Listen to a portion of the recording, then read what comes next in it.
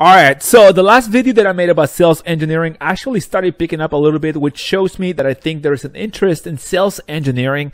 And so in this video, I'm going to go a little deeper into what sales engineering does, what are the skills that are needed, what are the pros, what are the cons, what is the salary breakdown for sales engineers, and also we're going to be talking about some career paths for sales engineers. But first, if you're new to the channel, if you're just meeting, thank you for joining. My name is Isidro, and here we talk about engineering, career, and life analysis. And I want to thank you for joining. And if you like this video, by the way, just give it a like and subscribe to the channel. All right, so to quickly recap the first video that I made about sales engineering, if you don't want to go watch it, I suggest you do because there's a lot of really good info. But if you don't want to go watch it, the quick recap is that sales engineers facilitate the sales process for technologically and scientifically advanced products, whether that is a complicated computer system or mechanical, electrical devices, software, and IT tools. In fact, from the previous video, I did mention that IT and software is probably one of the biggest fields for sales engineers. Also, the role of a sales engineer is typically found in a business-to-business setting, and they're tasked with selling, obviously, complex products to other businesses. So they're basically the ones that explain the complex technical features, and they make it easy or easier, per se, to understand for people that are not too familiar with all the technical and intricacies of a certain system. All right, so as a good thing, as a pros, there's a couple of them here that I want to mention. And the number one, and these are not in a number of importance, but the number one thing that I want to mention here is the high earning potential. I did mention previously that sales engineers, typically, they don't really need a lot of experience.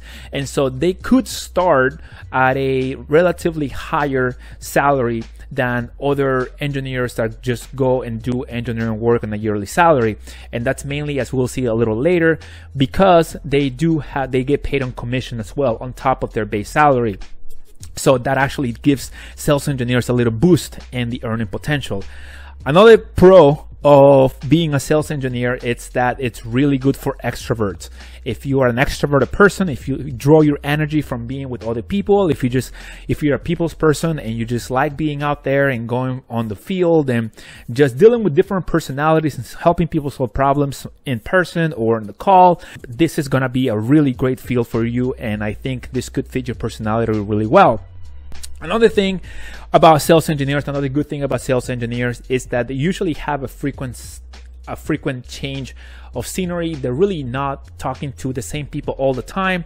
The sales engineers make the sale, obviously, and they move on to the next client, and somebody else takes over the customer quote-unquote experience, per se, generally speaking. Also, sales engineers are in the know for the latest technological advances. They basically know what is happening in the market, what's the latest gadget, what's the latest technology, what's going out there, what's the latest and greatest. Another pro of a sales engineer is a strong career option. And a successful sales engineer can write their ticket as a consultant. You can open perhaps your own company, and as a senior sales role, you can also become a regional sales engineer. And so there's going to be some limitations, of course, depending on what kind of company, what kind of industry you're in.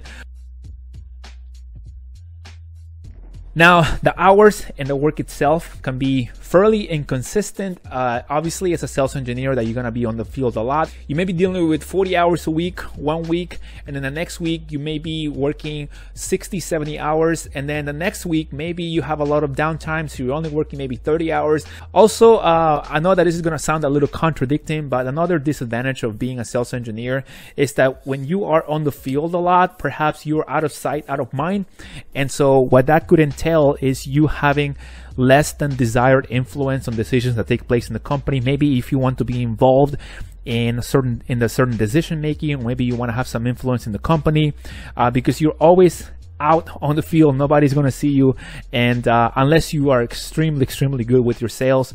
And if you're watching this video, I wish you the best, and go kill it and become that person that the company really depends on to bring the people. Another thing that I want to mention here is the skills that I think could be very valuable in such field. And the first one is obviously going to be being adaptable and being able to just adapt to any situation, adapt to dealing with difficult personalities, difficult people, also adapt to explaining different pieces of equipment, different technologies. Again, it also depends on what you sell. Sometimes you may be selling like only one particular product or maybe multiple ones, but that may be changing as technology obviously advances and the features of the products change. Another thing that I want to mention here is also being a problem solver. And I've said this plenty of times in my channel. Engineers are problem solvers. We all get paid to solve problems. So need I say more on this one? Now, the fourth thing that I want to mention here is people skills. And you're going to be out there, you're going to be dealing with a ton of other individuals. And so people skills, being presentable, being likable, being relatable, and just being amiable, I think they can go a long ways. And so if you are able to establish a relationship, establish rapport with your clients, I don't doubt that you're gonna kill it. Now, a couple other things here for skills, also in-depth product knowledge. I mean, you may already know that, but you obviously have to know your stuff whenever you're talking to people about it. And then also the sales knowledge, right? Like there's a lot of psychology and marketing involved. Well, marketing maybe is a little like separate, but when it comes to a lot of sales, there's a lot of psychology involved on how you talk to the customer, how you persuade the customer, how you approach the sale, how you close the sale, how you open the conversation. So there's a lot of things, a lot of psychological tricks that I'm sure you're going to be trained on when you join a certain company, or maybe you already know it based on previous experience. But I think those are some solid skills that I think could be very valuable for sales engineers. Now let's talk about career paths and general guidelines. Again, this is going to depend on the company that you're on, the industry in which you're on, but generally speaking, you're going to have a couple of paths. And you're going to have the senior sales engineer. You also going to have the corporate sales engineer, or you're also going to have the regional sales engineers. And then you're going to be keep going up the chain when it comes to vice president of sales. At that point, you're not really selling anymore. I mean, other people, you're guiding other people and giving instructions to other people so that they can go out there and make things happen. You're going to be the visionary, quote unquote, per se. The salary breakdown, guys, is really going to depend on the company. It's going to depend on what field you're on. And I highly encourage you to actually read the job description, read your job offer letter, and that's going to tell you exactly for your specific situation how you're going to be dealing with the salary breakdown. So if you are thinking about sales engineering, maybe this is a great fit for you because of your personality. You love selling. Maybe you already have some experience in selling from previous jobs. I think it could be a great fit for you. And if that's you, then best of luck. Good luck on your journey. And remember that you don't have to have an engineering degree in order to be a sales engineer.